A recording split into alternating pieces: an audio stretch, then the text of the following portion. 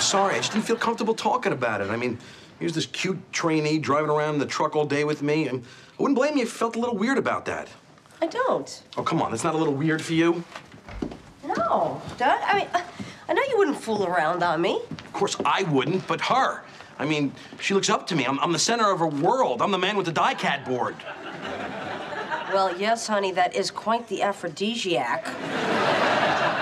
But look, to be honest with you, I'm not worried about women coming on to you. You're not? No. You're a decent guy. And women sense that about you. I mean, you send out that good guy vibe. You're nice. I am? Yes. I am not nice. Yes, you are. No, I'm not. I used to play football in high school. I used to shoplift candy. And Carrie's talking about me like I'm this little, harmless, round guy. How dare she? Look, I'm out of shape. I'll give her that. But hey, I got a thing going on, don't I? Sort of like a raw, sexual energy. Yeah, absolutely. I just wish you could turn it off so I can focus on my work. All I'm saying is someone like Julie could be into me.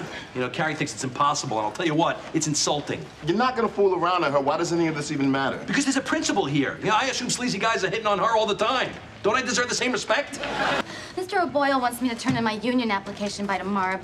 Do you have like 10 minutes to go over it with me? Yeah, sure. Actually, you know what? I got some stuff I got to do right now, but why don't you give me a call home later tonight? Can I? Yeah. That'd be great. You know what?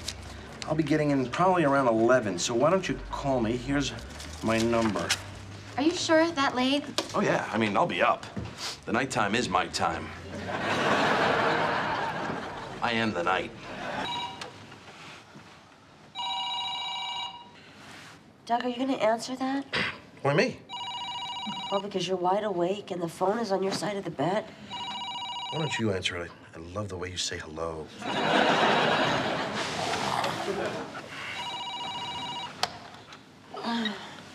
Hello? Oh, yeah. Oh, yeah, hi. Yeah, hold on. It's what's-her-face, your trainee. Really? Call me at home at 11 o'clock? What's that about? Yeah, Julie, what is it? Your union application? Look, isn't this something we could talk about at work? I mean, it's after 11. No, not then either. I spend my weekends with my wife. Look, I think you and I need to have a talk about boundaries, okay? Okay, goodbye. Jeez. Man, that's